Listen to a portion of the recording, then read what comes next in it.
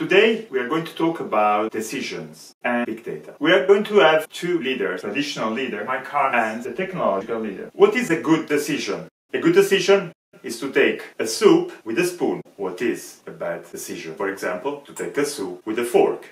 Yes, but that's easy. Instead, if you don't know if it's better to take a soup with a spoon or with a fork, by observing millions of people taking a soup with a spoon, you will understand what is the best decision, which is to use the spoon. But this is not about having a soup with a spoon. This is about business. For example, if you sell chairs or stool, you don't know where the disruption is coming from. Maybe the disruption is coming from a very different chair and you don't know. So you need a new approach to business. Imagine you have two books to sell, a white book and a green book, but you don't know which book to sell. The client likes the green book, but he goes to the shop and he finds the white book. Do you think the client will be happy? No.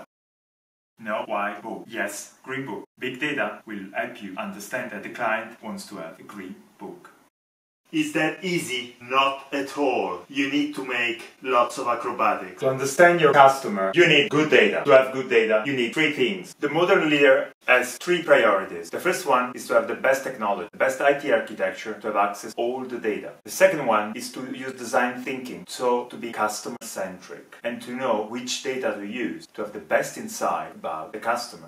And the third one is, of course, about the people, is to train the traditional employee, but also to empower the young employee. And of course, cross-mentoring them, so to put together those who have experience with those who have ideas. The traditional leader can become a modern leader. He has to give up the comfort zone.